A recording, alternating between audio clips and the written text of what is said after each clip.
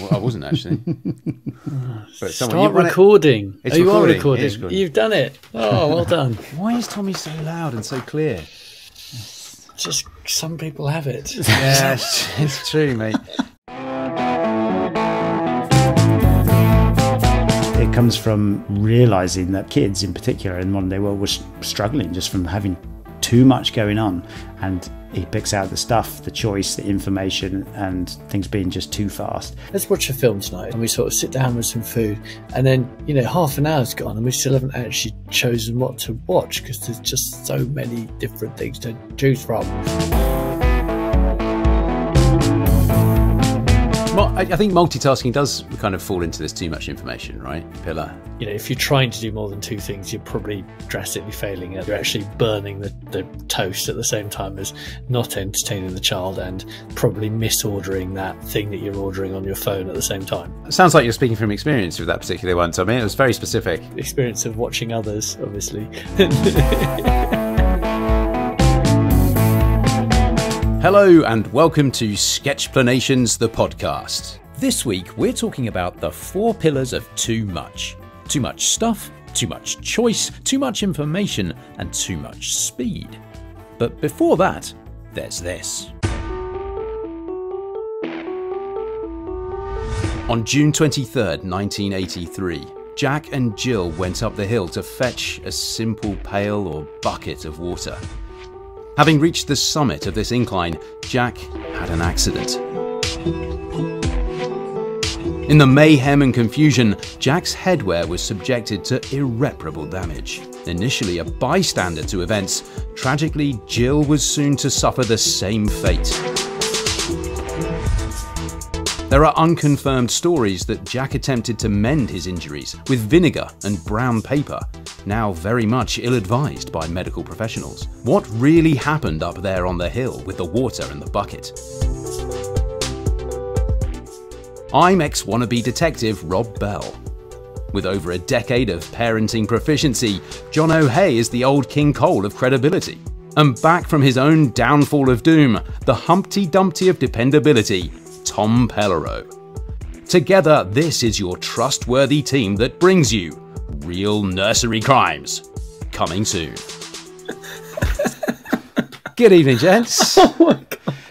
I can understand now why you were so excited about getting into that. What are you talking about? That's so good. We have to remind people this is a Sketchplanation.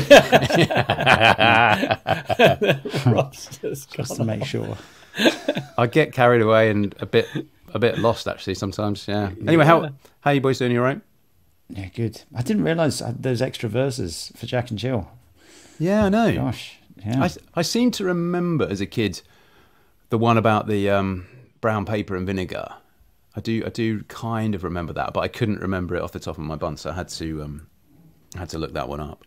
But you know, nursery rhymes. You know, I assume they've been a part of all of our lives. In fact, the way I see it, they're probably kind of part of your life at 3 different times of your life, right? When you're a kid, if you become a parent, and then if you become a grandparent, I reckon. Yeah. I've got a funny story about Jack and Jill. And so, as you know, my eldest son, Jack, is called Jack. And when we went into the hospital for a daughter, I thought I'd play a trick on my parents. So we were lucky enough to have the second daughter. She was born. She was brilliant. We called her Poppy. But we texted my parents saying, so happy because they were away. So happy that our baby girl Jill has been born. We can't wait to see you. Love from Tom, Sarah, Jack, and Jill. And then I kind of got a bit busy and I forgot to message her again. And apparently my mum was just like stewing, going, they can't call their child. It's Jack and Jill. They can't. And then a few hours later I called them and they were like, I was like, it was just a joke. And my mum was like, you rotter.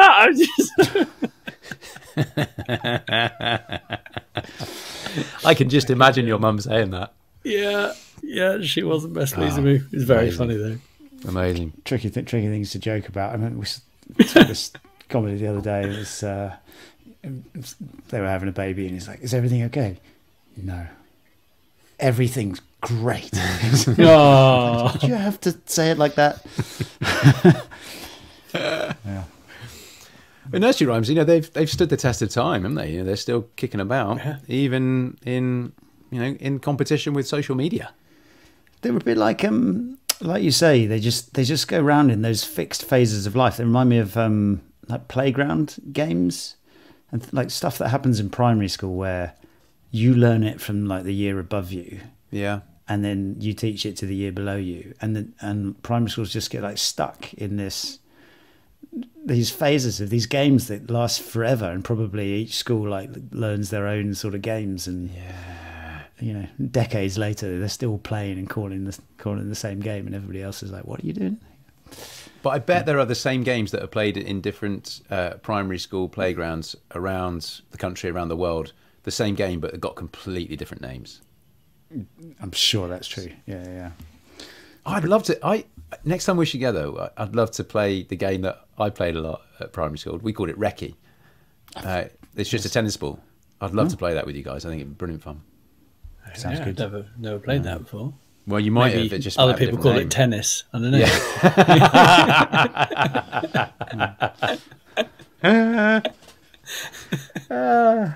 Have you boys got any favourite nursery rhymes? I mean, you've been in and around them, I'm assuming, more recently than I have. Do you know what? Yeah. Like, for me, when the kids were really little, they're just like something that they just entertain really little kids. And when they're babies, it's just anything. You just need to sing anything. Yeah. You can literally sing whatever you want. But you need something to sing. And so, I wish I'd written them all down, actually, all the little songs, the little mad songs that you sing while they're a little baby, because I've forgotten them all now. Just like you say, they sort of disappear. I've forgotten most of the baby age period. It's just sort of a blur, the days of 3 or 4 years of my life, fatigue of all this. London Bridge is falling down. It always, for some reason, seems a very memorable one. A tissue, they all fall down, and that sort of stuff. My mum was very good at them, and she would sing them and lullabies and that sort of stuff. I don't seem to have many to my mind that I can think of. I'm sorry, Rob. Now the old was it Hey Diddle Diddle? Yes. I need to get this right. The Hey Diddle Diddle, the cat and the fiddle. The cow jumped over the moon. Yes. The little dog laughed to see such sport, and the dish ran away with the spoon. I mean, what the hell's that all about? It's mental, isn't it? I'd love to have seen like a scan of my brain as I heard that for the first time, trying to figure out what world is this? That's not helpful, is it, really? Yeah. Your parents are singing that to you, smiling. You're like, okay, just whatever you say. All right. I mean, they're all a bit mad, right? Yeah. None of them really make any. I mean, they all have some weird story behind them as to where they came from originally, but they're all often they're quite a bit gruesome as well. I don't know. Yeah. Strange. Well, because there's nursery rhymes and then there's fairy tales, right? And there's also fairy tales written by, Hans Christian Andersen was one of the large authors of fairy tales, but then also it's the Brothers Grimm, right? Some of their stories they're brutal. They're like horror stories. Well, Hansel and Gretel.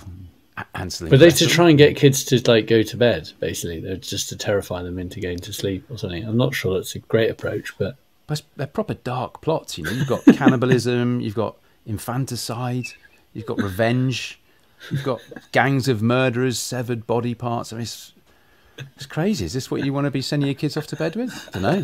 Cutting stomachs open and finding people inside, that kind of thing. Yeah.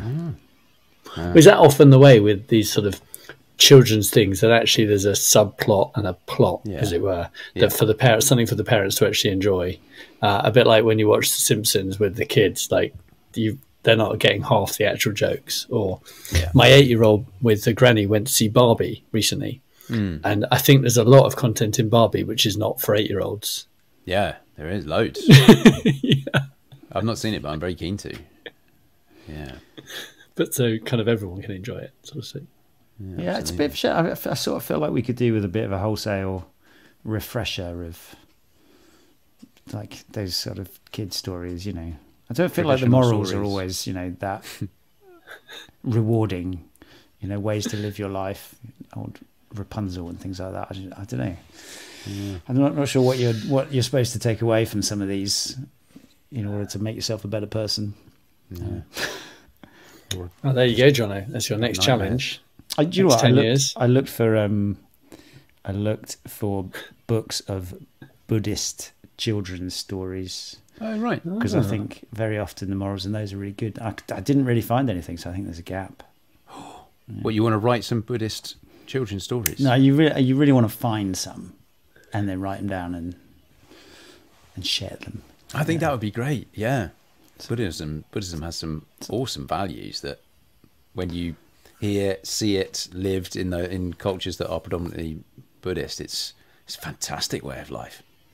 There's a little a lot of it. An anecdote about people ask for anecdotes about Steve Jobs. I once read, and somebody said they were in line with him in a cafeteria or something. He just turned to him. He said, "You know who owns the future? Disney, because Disney is the one setting all the stories, and so they're the ones setting what people will live by."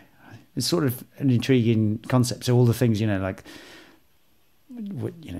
I don't know, Frozen and things like those kind of morals that people are, the kids are learning these days, are all the stories that Pixar put out. I actually thought recently, like, if you look at most kids' films now, most of them, I think are so much better. I was wondering, usually parents learn to be better parents by the end, and kids learn to be better to their parents by the end. Families, start dysfunctional and then end up. I wondered if all of this will, like, collectively affect us and make us better societies. We'll have Disney to thank, potentially. Interesting. Yeah, we're moving on from Hansel and Gretel, Yeah, where it's just about scaring kids, or maybe there is a subcontext within that. Pretty deep. Yeah. A bit too deep. Yeah. There's certainly quite a lot of comment going on about the latest version of Snow White and the Seven Dwarfs. I don't want to get into it, but there are certain viewpoints coming out of the re-release of that Disney film, which I think is causing them quite a lot of trouble. I think there's a bit of cancel culture around Disney currently in the States, around certain decisions that they're making, be they the right or the wrong. But I think it's a big debate, certainly. You sure you don't want to talk about that, Tommy, and comment on it? I'm fine. I'm fine, thank you. No, so they do better with the newer stories, right? The problem is it's an old story. Yeah. And one of the big questions is, why are they bringing this up? If they it was the story that really created them, and why are they bringing it up in the sort of negative aspect towards certain parts of it? It's like they just didn't need to do that. They could have just made up a totally new story. Laziness, probably. What should we do? Oh, it's a writers. Should we do that one again? It's a writers' strike. It's like, you have to do reruns. Maybe. Right. Who knows? Well, listen, the time I've allocated this week for nursery rhymes is over. It's time for the childishness to really begin. It's time for the podcast. Let's go.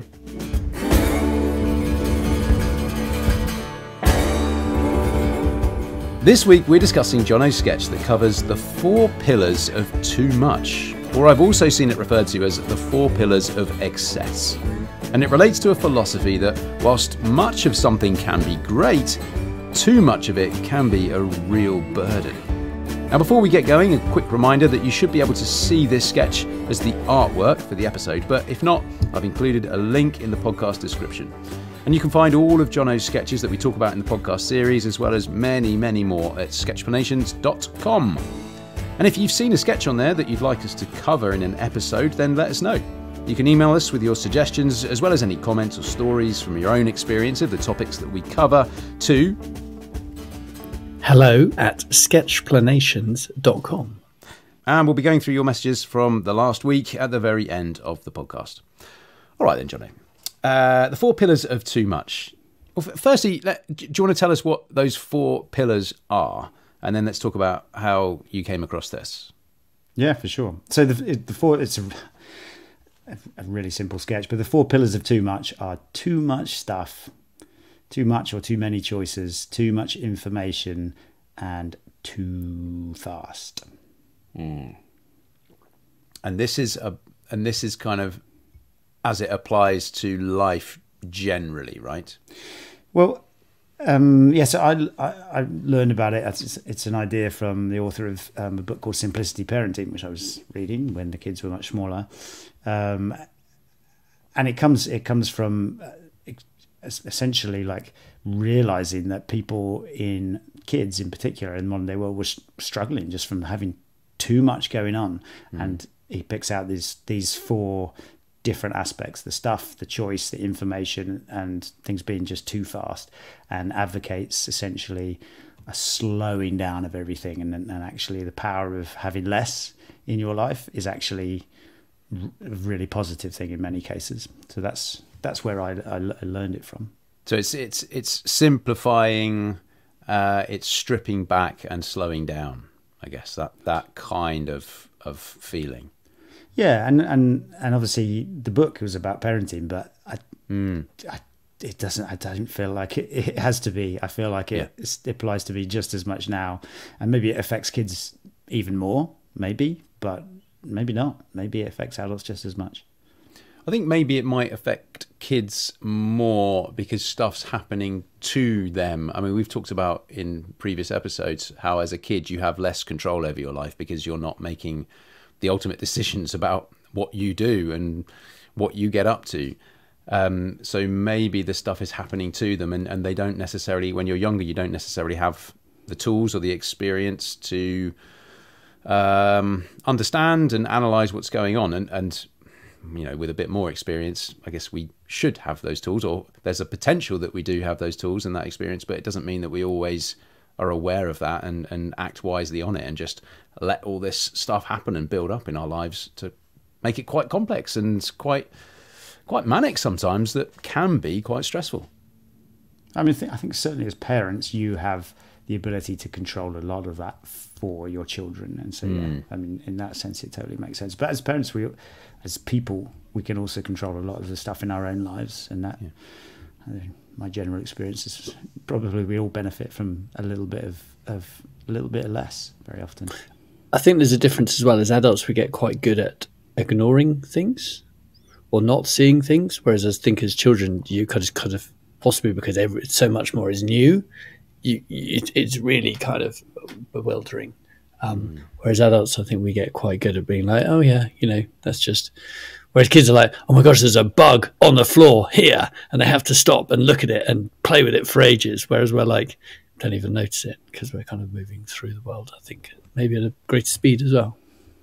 Tommy, do you think these four pillars, too much stuff, too much choice, too much information, things happening too fast, do you think there's sometimes a draw to want more stuff, more choice, more information? Things happen fast. Do you think as adults there's a kind of a desire to have all of this stuff? Well, as often is the case, it's a contradiction, right? And often the most powerful things are like, we want to have nice chilled lives with not too much going on. But the second that we realize that Saturday afternoon we've got nothing booked, we therefore find ourselves looking to book tennis or book swimming and then we're kind of rushing from this to the other. And we all kind of love to have this sort of, simple house with not too much out. But then we go to the shops and we see a new coffee table or a new picture frame. We're like, oh, wouldn't that look lovely on the side? And so we're constantly in this dichotomy of cramming our life with stuff, but also wishing we weren't, and cramming our house with stuff, but clearing out at the same time. And their sort of yin, the yang, the contradiction is often at play. It's funny, isn't it? Because we're sitting here now and we all know it. Yeah. Right? We probably know that our houses, for example, are full of stuff that we don't necessarily need or don't necessarily use that often, yet we've put them there. Exactly. And I remember personally watching a program about some psychologists that were trying to help a family with a child with ADHD or maybe even Asperger's, going beyond that. And when I grew up, there was a growing sort of potential link between dyslexics and ADHD, and there's sort of potentially a bit of a spectrum there. And I remember watching this program. What they did is they basically built a little outhouse for this child, and it was completely white. And it was a door that you go in, and they painted this room completely white, and the parent was only allowed to take the child with one toy in there. And I just remember like that feeling of watching this child going into this really calm, clear room with no extra distraction and focus really helped the child chill out. And watching that and going, that felt really appealing to me. So since I always try, but I fail, to try and simplify my surroundings, and I do find it really, really calming. So these 4 pillars, for me, are very, very emotive, very special, very good to be aware of. Rob, can I ask? I was quite happy to see that you chose this as a sketch topic for the podcast. And also the opposite. I was like, it's quite cringeworthy from an old sketch point of view. I know. Let's talk about that very quickly now. This is one of your early sketches, right? It is, and so it's very different to the style of. It wasn't drawn by John O'Sun. It's actually genuinely. It's a quick sketch, right? You probably It was wash this out really quickly. It was one a day, no corrections, straight in the notebook. There you go. But I was intrigued. What made you choose it? Yeah. Good question, right? So I was flicking through a bunch of sketches, seeing what jumped out at me, where I thought there would be something in there for us to talk about, and I thought this one could be quite different. What I like to do when I'm looking at sketches and thinking about what might work well in the podcast is think about, would we all have enough to talk about it? But then would our listeners also, would it give them something to think about? Yeah. And I think these 4 pillars absolutely did. And that was just from the very early sketch, which is the beauty of your sketches and of sketch explanations, Johnny. You can see the sketch and you kind of get what's happening and your brain starts thinking about it very, very quickly. And then when you start reading into it, you go, yeah, there's definitely something here. That's what it was for me. But I mean, this is the beauty of sketch explanations, right? It makes you think about things you understand it very quickly and can make you think about things slightly differently. That's why I chose it. Perfect. I thought there was enough to talk about, and I thought it's something that probably applies to a lot of people. That said, do you remember last week I brought up the acronym of a social demographic of WEIRD, WEIRD, which was again Western, educated, industrialized, rich, democratic. Tommy's all over it. I did wonder if these 4 pillars possibly apply more to a weird demographic than to other social demographics around the world. Not necessarily more than any other demographic, but probably a lot more than some demographics. So less affluent demographics where they don't necessarily have as much choice, or in countries where perhaps the economy isn't quite as strong as we're lucky to have here in the UK. Or just the social pressure, isn't there? Because you're sort of just suggesting that this is a result of, if they did have enough, if they were richer, they would. But I that's possibly true. But I think I'd also question whether it's just our brains have been motivated to get more, to fill more, to achieve more. Because of our culture. Yeah. Yeah. Or because of the capitalist world that we live in. Because actually capitalism only continues if we all want another car. Exactly. So to speak. So, I did consider that as well, and I find that quite interesting, that these 4 pillars are actually dependent on your situation, perhaps. Yeah, and your motivation and your. For sure. Yeah, but I thought we could have a little punch through each of them individually, all right, and just have a little think about that. So the first one's too much stuff. As you said, something like commerce and capitalism drives a desire for more stuff, right? And there is so much, I'm looking in our rooms behind us. We've all got stuff around us. Yeah, hundreds of things. I did some research on things like storage and just dealing with your stuff before for a project. And one of the realizations for me was that it's so much easier to get stuff in than it is to get it out. Do you mean in terms of the systems that are there to encourage that? Yeah. And assist with that? I mean, there's very little to assist with the out unless it's rubbish or recycling. Recycling's getting a bit better, right? But unless it's rubbish, you're going to throw it away. It's effort to get it out, whereas it's always easy to go to the shop and buy. I've it's a bookshelf behind me. At the top is a row of books, ones that I've read, which are time to move on. It's more effort for me to do that than it is to order another book on Amazon or whatever. Although there are increasing number of ways of doing it, like eBay started it, Vinted do. There's a great one for books. I can't quite remember the name of it now. You don't get much, but you get like 40p for books. But like they are coming, but as you say, it's a very much an asymmetric scenario. I think so, and also it's just much more. It's much more sort of fun, isn't it? It's like it's much easier to get new things in. It's exciting to get new things in. It's not as exciting. You were getting rid of things recently, weren't you, Robert? I am. I'm trying to get rid of some furniture. So I'm getting rid of some sofas and coffee tables because I'm renovating one of the rooms in the house. And I've taken to Gumtree and to FreeCycle, but it's quite an effort. It's quite an effort. Yeah. You put an ad up, and I'm giving it away for free. Yeah. And you put an ad up, and you get a few responses, and you get back to them as quick as you can, saying, "Yeah, it's all available. You know, let me know what you want, and when you're available to come around, and have a look, and take them away." And most of the time, you don't hear back from them. Yeah, and it's difficult. But how did it feel when you got rid of it? It feels good. I love it. Yeah, it feels good. Although I did have to help somebody carry a sofa about half a mile up the road the other day because I could not in good conscience see them struggle up the road with it. So I gave them a helping hand. Which she loved doing as well. Yeah, come on, it was all good. Yeah, lifting things. But with things like books, right, could you implement a one in, one out policy where if you buy a new book, there's one that's got to go somewhere to a charity shop or, you know, as Tommy was saying, through eBay or Vinted or whatever? I mean, Good absolutely, idea. You can. You've just got to do it. But it's much easier not to do it, I think. You know? Although, Johnny, sometimes I do think, I wonder if we'll be able to continue to throw things away in the way that we currently do. Like, we've done a few house clear outs here. Sarah and I are pretty militant about it, actually. And sometimes I think, oh my gosh, we just filled the car full of stuff to take to the sort of recycling, the junk place.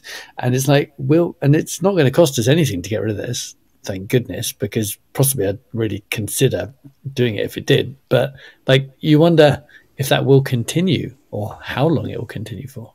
Yeah, I really like something I saw in a documentary. It was, you know, you can't throw something away. There is no away. Yeah. It's all here. You know, there is no exactly. So and as you say, if it costs you more money to get rid of it, you think twice about getting it in. Yeah. That said, it's still easier to get it in, and it's exciting to get it in.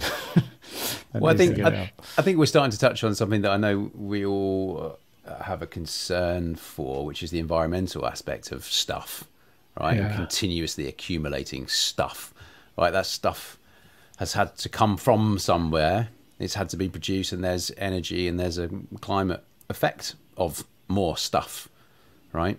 I'm certainly aware of that, and that does prevent me from getting some stuff. I'm quite happy to keep making do with stuff that doesn't work quite as well as it could do or should do.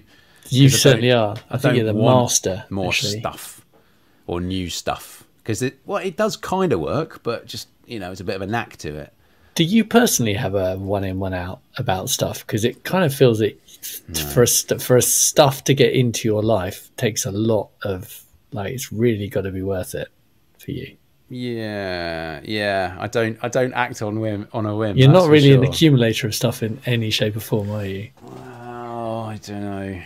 No, you're very good. Could do with a clear out, but doing a clear out hurts me. I have to really psych myself up for it. It's like, right, don't think about this too much, because for sentimental reasons and for reasons I was talking about there, I do get attached to stuff. I've got a tip for you: is get somebody else to choose your stuff. It's much easier to make decisions about other people's stuff.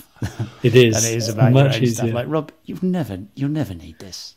And I know somebody who would be well up for that right now. Do you? Well up for it, yeah. She would be all over You probably wouldn't have many clothes left, actually, would you?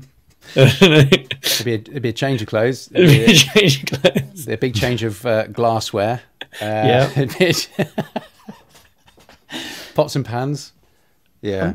It is really very liberating doing it, I've got to say. Yeah. You'll enjoy it. I'd encourage anyone to, like, maybe, because it's a fresh start effect, John, isn't it? Right? Because it's sort of just going back to school, or we're recording this, so it's just going back to school. I don't know when it'll come out, but Yeah, Look at your stuff. Really consider it. it's like that with the clean desk or that white room. It just allows you to focus on what you're doing right now. Like back to the kids bit. My wife is really good about. We'd have a number of toys in the house, but in a way there's just like too many to know what to do with, and she's very good at like rotating what was in, and putting the others away, and then bringing one out, and it's almost like it's a new toy. It was really interesting, but when there are lots around, I don't know, they all sort of blur into one. Does that kind of does that encourage more creativity then with whatever toy there is there, rather than just, oh, I'm bored with this now, let's move on to the other? I've got this one toy, if I'm going to keep myself entertained, I need to find a way to do that. I'm bored with playing it in this way, I'll find another way to play with it. Definitely. And it's a really good, you're very lucky to have Maria to do that for you. The time that it happens for us is when we bring stuff down because we're going to give it away or chuck it away or give it to our nieces or that sort of thing. And as soon as the kids see it, they're like, oh my God, I love this. You can't throw this away. You can't give this away. But when they start playing, it's like, you didn't even know that that's been hidden up in the attic for 2 years. You didn't have a clue about it. And now it's absolutely vital that we don't throw it, give it away. So rotation, excellent idea, Joy. Sneak it out of the house. When we moved back from the US to the UK, it was quite an interesting exercise. A couple of things we really noticed. So basically, we sold our car, sold as much as we could, because anything else we had to put on a boat and take back to the UK. So it was a really good way to like sort through everything you had. And I remember literally taking like the last box of stuff to the post office, the stuff that missed the boat, and we would literally getting on a plane tomorrow, and otherwise we're going to have to take them with us wherever we're going. But it was a lot of effort to actually to fully declutter from all your stuff. Like, it took us weeks. You can't just like go, I don't want the car anymore. I'll just leave it. Yeah, you can't do that. Like, you have to sell it, right? Even though it was an old car. And then we were traveling, so we lived with 10 months just with a backpack, and it was brilliant, really. And you come back after that, and you're like, oh, why do I need all this stuff? We'll just go out of the backpack. I mean, it's a bit nicer to have some of the stuff, but definitely you realize how little you actually do need on a regular basis. Yeah, I agree. There's a mutual friend of ours, Philly, who's very good at this. He moved house quite a lot within a short period of time for a while when he used to live here in London, and he had a philosophy of, listen, I don't ever want to accumulate any more stuff than 2 big bags full. Then I'm good. Then I'm great. And he lives like that. I do remember those brilliant days where you could literally put all your stuff in your car. I remember that. That was uni, and then first few houses. It's like, because you're moving quite regularly, so it's like, just get everything in the 205, and that's it. Moving house, right? Moving house is a great catalyst to declutter. It's when you find the box that is in the attic that you moved into this house and never got out because it was at the back, and you realise you definitely shouldn't need that one, but maybe I will. No time to sort it now. I'll take it with me. Before we move on, can I just plug another sketch? Yes, please. Very little known one. John, this is Sketchpanations, the podcast. You plug away, Sam. Can I plug a sketch? It's called The Laws of Expansion. Which I don't know if you came across, and it's quite relevant. It was essentially kicked off with there's something called Parkinson's law, which is the work expands to fill the time available. Yes. But I think there are 2 others, which is stuff expands to fill the available space, and cost expands to fill the available budget. Yes, mate. Yeah. Totally. There are various like genuine physics expansion laws, but I think these one, like if you have a big house, you will eventually fill that house, that kind of thing. Yeah. I remember when I had an office job and a salaried job, I got like, I don't know, a pay rise of £1,000, right? And it's an amount of money, but it made absolutely no difference because or maybe even 2,000, but I don't know what it was. It wasn't loads, but it didn't make a single difference to the way I live my life, right? Because if you're given a bit more, you're going to spend it. Yeah, exactly. Yeah. So it's not just stuff. Is it Boyle's law though that really is the physics law that a gas will occupy the space that contains it? It could well be. It's been a while. Good engineering knowledge, Rob. Let's just say probably. Probably Boyle's law. We've got 3 more pillars to get through. Yeah, sorry. Yeah, we've got 3 more pillars. Right. So the second pillar was too much choice. Now, I can certainly be paralysed by too much choice. But I will say, and we're not going back to too much stuff, but sometimes the fact that there's too much choice benefits me from avoiding having too much stuff, because there'll be so many decisions, I can't make that decision. And so in the end, I just go, oh, actually, I don't need it, so I won't bother buying it anyway. So when it comes to purchasing goods and products, the fact that there's too much choice and being paralysed by that helps my too much stuff pillar. Definitely. Yeah. There's lots of research on this, isn't there, Johnny? I mean, there's a sketch about the paradox of choice. Of course there is. Yeah. Too much choice leads to paralysis. And actually, I think quite interestingly, which is what I tried to get across in that sketch, the dissatisfaction. And the flow goes, you're like, oh, was it raised expectations? You're like, oh, there's so much stuff. So one of these has got to be amazing. This is going to be great. And then the opportunity cost is like, well, if I pick this one, it means I'm not getting those ones. Maybe they're good. And then you think, well, if I think maybe I'll prefer the other one. Oh, I'm not sure anymore. And then you're not as happy with the one you got. And then if you don't get something that you like, you're like, oh, I never picked the best one. You get that self-blame. And so actually more choices made you unhappy with yourself. Like, the classic thing with the supermarket line, right? There's loads of lines. It doesn't happen so much anymore, but like the trolley lines, you're like, which one should I get into? Maybe it's the passport line at the airport or something. Yeah. And you're like, okay, well, this one looks good. And then of course it's not the good one. And you're like, oh, I always pick the wrong line, and it makes you unhappy. Whereas if there was just one line, you'd be fine. I totally agree. Yeah, just do the weight. Anyway, yes, paradox of choice. Yeah. So that, just quickly on an admin point, that's the paradox of choice. Yeah. What were the other sketches? The expansion. The what expansion? Laws of laws. Which is number 238. Very good. For any fact finders out there. 238 sketch. Right. Sorry to interrupt the flow there. Good idea, Rob. Yeah. So shopping and retail is definitely one area. Do you remember the online fashion retailers, like ASOS, for an example? What I used to do, and I think what was very easy to do through their UX, through their user experience, was to, if you were stuck for choice, buy three items that you have them sent to you, try them all on, and send the others back. I think they've made that more difficult now because there's so much, obviously, then delivery of items and transportation of items, which I don't think was great for them financially or environmentally either. So I'm quite glad that they've stopped doing that now. But yeah, there's definitely choice when it comes to retail and shopping. But I was also thinking about like a choice for jobs and careers in life as well. There's obviously a massive choice for that. There's a choice for entertainment and hobbies and how we spend our free time as well. TV, I've absolutely, in Netflix, Sarah and I will turn it on and be like, oh, let's watch a film tonight. It's Friday night, we've had a long week, and we sort of sit down with some food, and then, half an hour's gone and we still haven't actually chosen what to watch because there's just so many different things to choose from. And I thought that the whole point of Netflix was it would kind of understand us and then just tell us what to watch. Like, is that not the point of the algorithms or whatever? When are these AI and these algorithms going to get better and just be like, yeah, you should just watch this?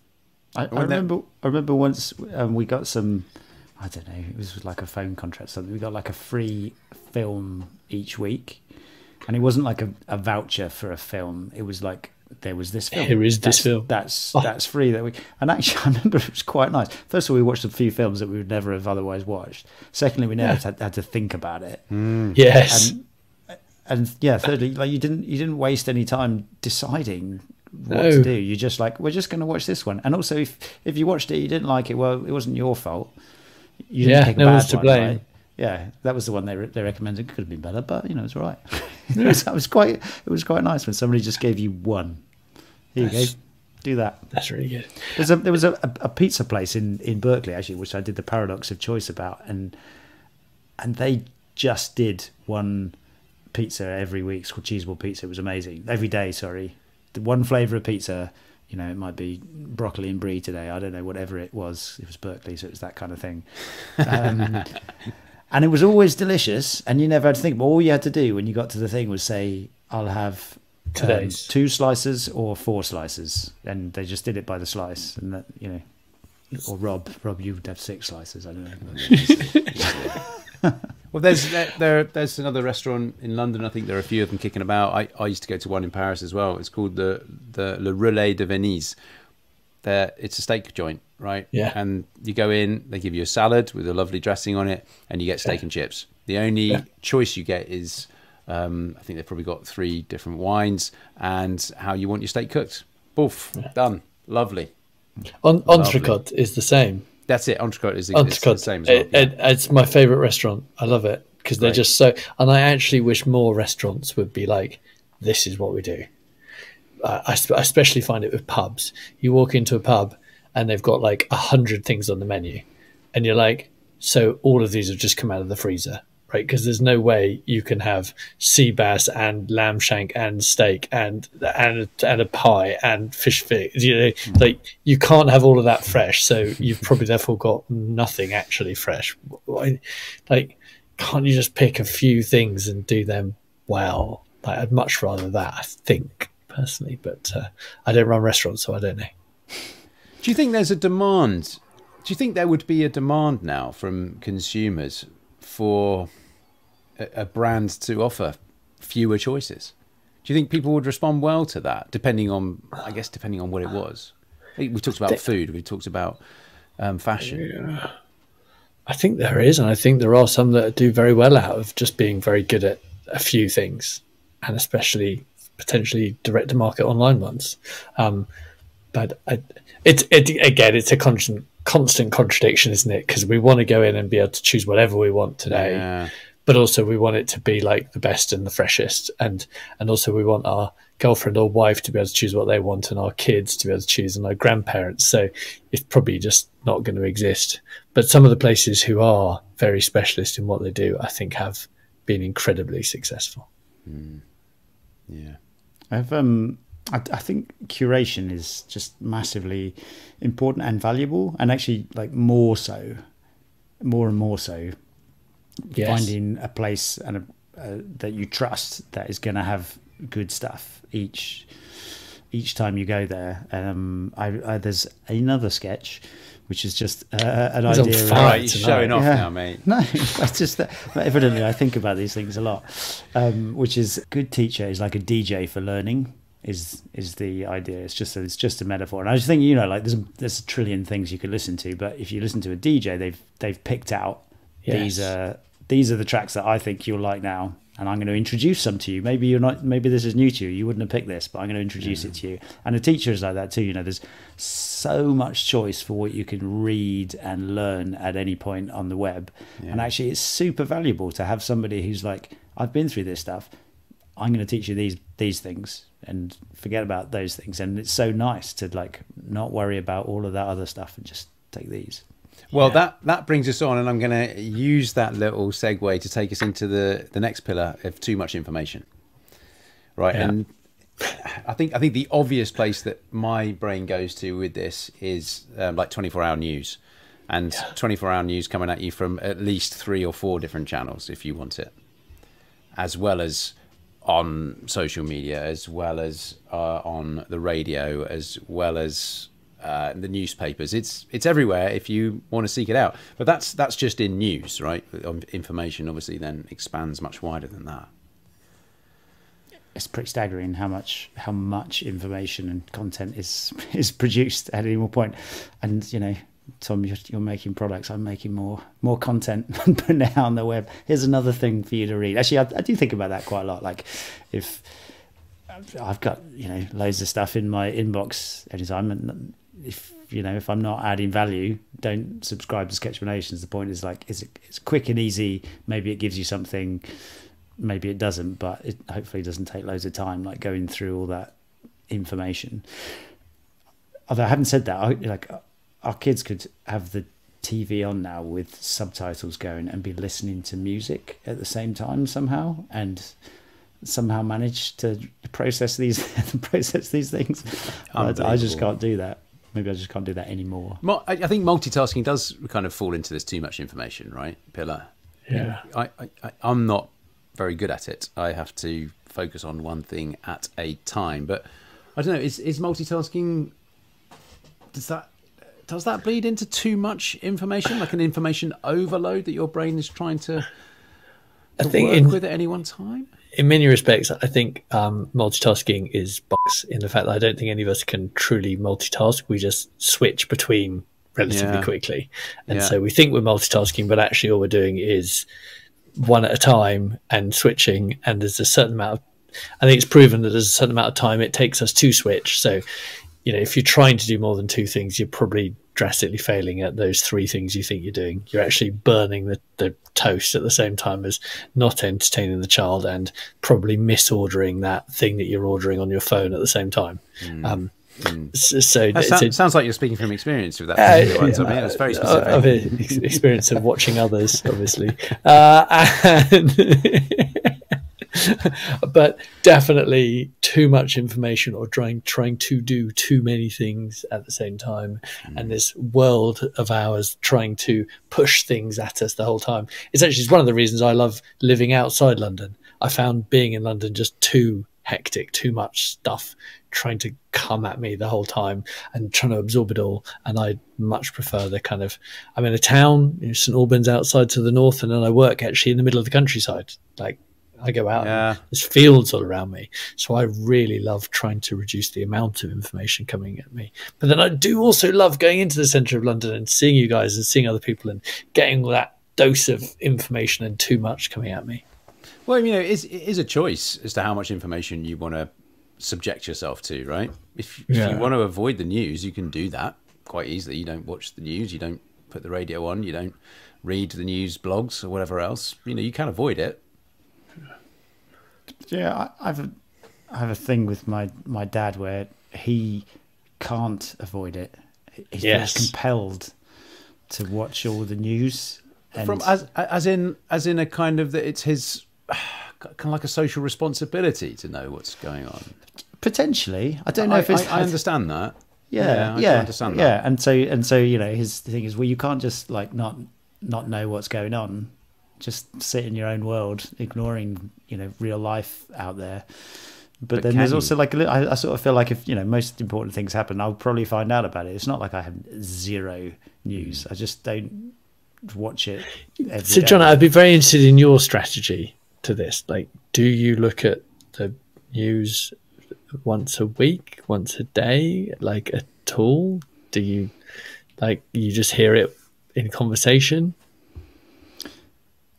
Yeah, little things. I found it's a good question, this, Tommy, because because I'm really intrigued, because I think John's probably got this right. Yeah. Because personally, I feel like Rob and I are probably on the, if we haven't checked the news every hour, we're probably about to. Yeah, at least every day. Every day, twice a day, and a few times. And I personally have to limit myself. Like, I give it up for long stretches because I'm quite addicted to it. And I don't find it that positive. I don't really know why I do it. A social responsibility I slightly claim, but I'd be interested in Jono's approach. Go on, Jono. Pressure's on you. Well, he's just reading the news. No, I was just looking for a sketch. Oh, here we go. I was looking for a sketch because there's one about essentially about watching too much news and that it makes you unhappy. I will find that in a bit. I found little strategies I found useful. For example, if I pick up a paper on the way in to work, don't take it on the train. So I limit my time and I put it back on the stack, and then I get on the train, and that means I make the most of my train journey by reading my book, and I don't find myself paging through random pages of the paper just because I have it. You know, stuff like that. Like, limiting your potential exposure to it. I also just, I don't know, don't put the TV on. This ability. Like, you don't really eat chocolate either, do you? It just doesn't really do it for you. God, he's perfect. It's so good. I was going to share one of there's so many related sketches. I never realised this, but one of my favourite sketches, which is on the wall here, is a Zen proverb, which is when drinking tea, just drink tea. And it like the idea is just focus on what you're doing at the time in that moment, and not try and be doing 2-3 things at the time. Yeah. And not try and be absorbing this and absorbing that all the time. So, you know, if you're listening and you're walking, feel free to stop listening and just enjoy your walk. Yeah. But then, or turn this off and just walk. Yeah, but then when you've stopped your walk and you finished your walk, turn it back on and finish it off. Turn it back on. So thank you. Too much information. Yeah, exactly. Well, we've talked about information a lot about within the context of news, but there, you know, there's other sources of information. You know, the internet is this incredible tool, incredibly powerful tool, and there's so much information on there. But one area where perhaps too much information isn't necessarily a great thing is in the world of like medical concerns. You know, if you've got a medical issue or something you're concerned about, and you go on and Google it. Is that always a great thing? All the information that you could be subjecting yourself to? How accurate is it? How relevant is it to you? Do you fully understand what's being said? Yeah.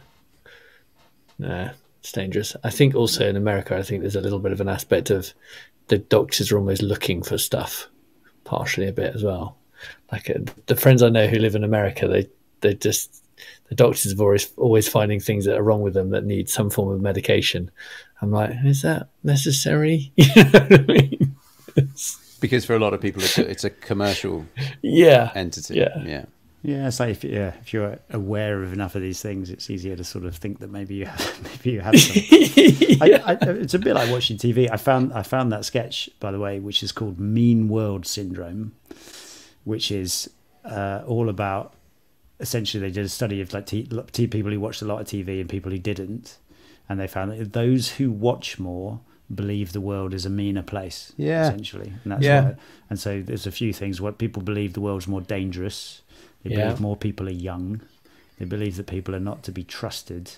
And there were also some other attitudes, like believing women's places at home, coming from watching too much TV. But anyway, so the name for it was like Mean World Syndrome, from watching too much. Yeah. Do you know when the research was done? Because it feels like I'm hoping things have improved a bit. It could well be. I think it's probably at least 10 years ago, probably well more. I'm not sure. Yeah, let's hope. All right, well, let's move on to the last one. Too fast, too much speed, if you want to put it like that. So we do live in a culture of immediacy now. All right, I think, you know, where if you go onto Amazon, you can have it delivered same day sometimes, right? And there are all these within the hour shopping deliveries that you can have.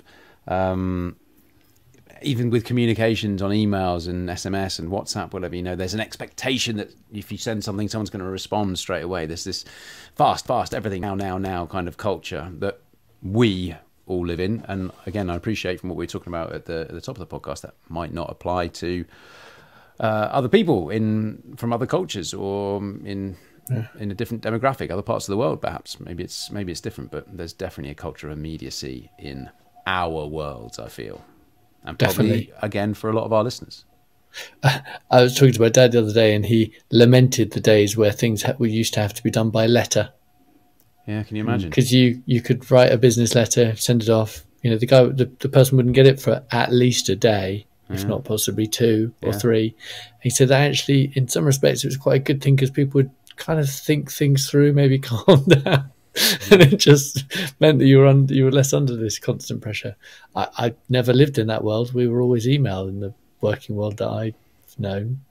I was thinking about the if you read like biographies of like scientists, it's often they're made from like going through their letters and they wrote these really long, thoughtful, detailed letters back and forth. Yeah, and it's such an interesting thing. Like I've never, I think, like sat down and spent hours or days over a letter and then sent it. So maybe I did when I was 14 or something once. But yeah, I don't know. You'd never do that now or something. you write a blog post, or you just send it in, send in 1,000 messages in WhatsApp or something. I don't know. Just different way of doing stuff. But maybe it was better because, as you say, you spend a lot more time thinking about what you're going to send before you do it. I don't know. And one of the things that really kind of drives me to try and do things quickly, and again, we're talking about the, what was it, the filling the space, what was that, the law of expansion. Thank you. Yeah.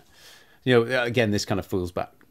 Again, this kind of comes back to the law of expansion, right? That if you fit your activity to the time that you've got to do it. And I'm definitely guilty of kind of over cramming my to-do lists in a day and then setting an expectation for what I want to achieve in the day and then not actually doing it, because that list was completely unrealistic in the first place, because I'm trying to do everything as fast as I possibly can and move on to the next, as opposed to, I don't know, giving myself 2 things to do within the day, which is probably realistic, and then feeling good about myself at the end of it. Yeah, it was quite nice when we went on holiday to Denmark this year, and you might know that Denmark has this concept of hygge, which the home of hygge. Yeah, exactly, pronouncing wrong, which is about, you know, spending time getting cozy with your family, not doing very much, just a bit of quality time. And actually, during the summer, there was some really windy days where you couldn't really do very much. You couldn't go, you couldn't go swim or bike and things like that. And so we spent quite a lot of time just inside, just us, not doing a lot, just looking out the window, playing a few games. We played like matching pairs over and over again. It was really quite fun, actually. And sometimes it's a sort of blessing where you're like, you were forced to stop. So I have that same feeling when I get on a flight, when the flight is like 8 hours or something, and sometimes I wish it was 11, because I'm like, oh, I have 3 hours where I could just stop and I don't have to do anything now. Yeah. And so it was quite a nice blessing to, like, actually we don't have to do anything today. There's nothing, we can't go and do the things which we were going to do, so we'll just stay in and enjoy it. It's really nice. But where does the pressure come from to constantly be on the go, to be having a full agenda and be doing everything as fast as you can and moving on to the next? Where's that come from? Partially ourselves, partially our society, our friends, our culture. Do you think we do that more than our parents possibly did? Yeah, for sure. My parents often talk to me about, how do you do, why are you trying to do all this stuff? Like, what are you doing? And when the kids go to stay with my grandparents, they'll have the most amazing time. Just with, like, your parents, their grandparents. Yeah, because they'll go and like just pick blackberries. That'll be like the afternoon's activities, or dig up some potatoes, or, you know, like, and they just spend ages doing it and have fun and play together. And, you know, whereas we would have set loads of things to do, and it's helping me to understand more and more as well. But I think there is this strive to do more. Yeah. Well, I mean, one of the beauties of Sketchplanations, the podcast, is that you can take your time to listen to it. You don't have to fill your brain with lots of stuff. You can take in the information if you want to. There's a choice of... actually, no, this doesn't work. Yeah, move on. Well, no, it's funny because I was going to say actually that it's quite common now to watch videos or listen to things faster than real time, right? Yeah, so listen to often, 1.5 the speed. Listen to an audiobook at 1.2, 1.5 speed, because it's too slow at normal talking to me. I was thinking that there's probably people listening to this at 1.5 speed. You're right. Yeah. Do you know when I edit it, yeah, I'll go through it like 1.8 the speed sometimes. That's quite challenging. Yeah, I quite enjoy the challenge. Quite enjoy the challenge. I always listen back at 1.5. Do you? Sorry. Yeah, I'm one of those people. Don't apologise. Don't apologise. You're trying to do things as quick as you can. Move on. I do. You know, back to the kids thing. Kids got quite into watching videos of like Minecraft and stuff on YouTube, and they will. All the videos are just manic. Sometimes I just want it to stop and turn them off, because everything is edited perfectly together. So there's no breaks. There's no ums and ahs. There's no ums and ahs. There's not a single pause in the conversation, and everything is like non-stop, and the footage is changing, you know, from something which, you know, it would take you a minute to walk from here to there. It's like boom, flash here, boom, flash there. Oh, and this happened. Oh, and look what's happened there. Boom. And it just doesn't stop for minutes. And I don't know. I find it a bit stressful. They seem fine, but I don't know. Maybe it's not. Who knows? So this is really interesting, and I think the 4 pillars. I think, and we talked about this right at the top, right? That they're probably manifest themselves. The 4 pillars of too much, I think, probably I think the 4 pillars of too much probably manifest themselves differently for kids as they do to adults, and they probably always will as generations and the cultures around different generations change. Yeah, and probably the pillars go up at different speed, because when you're young, you maybe don't actually have that much stuff, and certainly in our 20s we had hardly anything, as it were. But when you get into your 60s, you end up having a lot of stuff and don't have the energy to do the clearing out, the throwing away. But maybe you slow things down a bit then. Yeah, you change in different ways. Your information and your speed of doing stuff. And I think we're very rude about older generations as to how slow they drive or walk down the high street. Or I think we've probably all found ourselves doing that, of like, get on with it. But based on what we've been talking about now, doesn't that seem really nice? Yeah. And often they're probably not rushing back and forth because they've forgotten something over there. They're just moving. It's all of us trying not to be late. That's the problem. Yeah. Running down the street because they're trying to do too much. I mean, so I think one of my closing questions around this: if you were suddenly forced, for whatever reason, to have less stuff, to have fewer choices, to have access to less information, and to slow things down, do you think your life would be any worse? Do you think you'd miss anything in particular? I don't think it would be worse, honestly. I think the answer depends. I think it's like, I had a wonderful holiday on this Scottish island with no information, no WhatsApps, no any of that, but no Amazon. But if there'd been the school play tomorrow and Jack needed a dagger because we hadn't got it for the whatever he was going to be in the play, then that would have been very difficult. You'd have whittled them. Well, we would have actually, very good example, John. We would have been able to whittle it.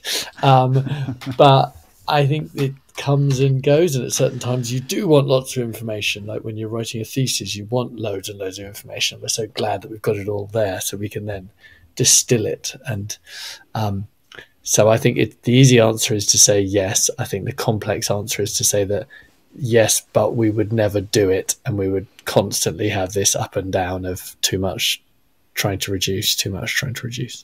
So a suggestion for a happier, less stressful lifestyle be to maybe try and carve out a bit of time at regular intervals, however that is, to try and reduce the height of these 4 pillars by some means, for a day, for half a day at the weekend, I don't know, whatever it might be.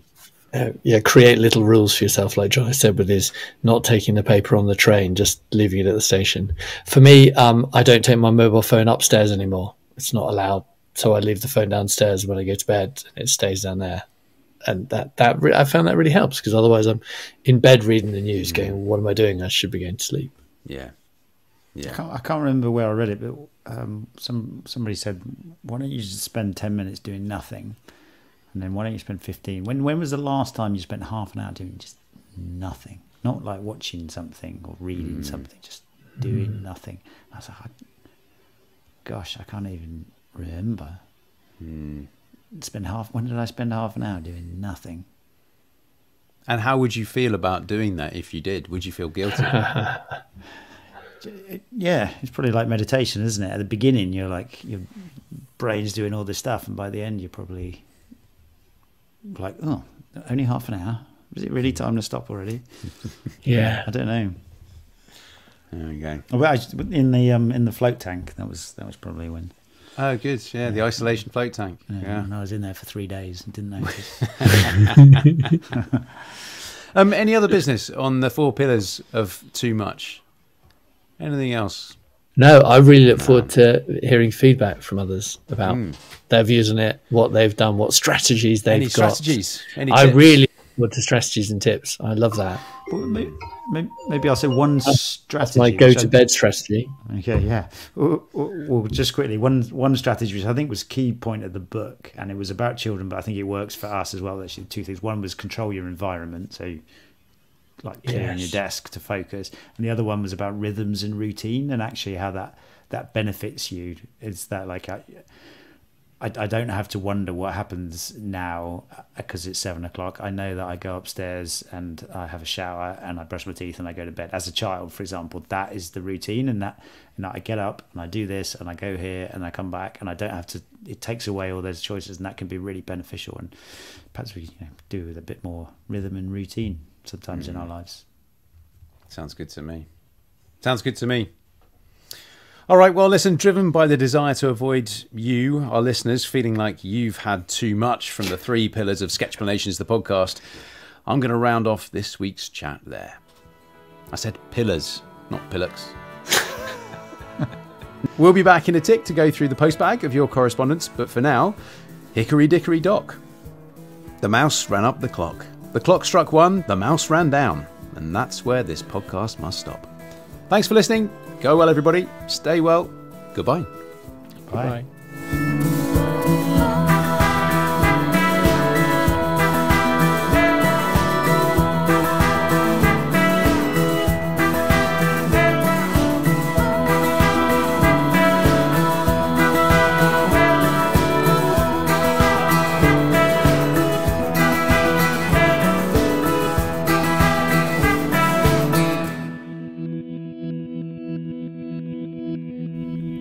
All music on this podcast series is sourced from the very talented Frank Cinelli. And you can find loads more tracks at frankcinelli.com.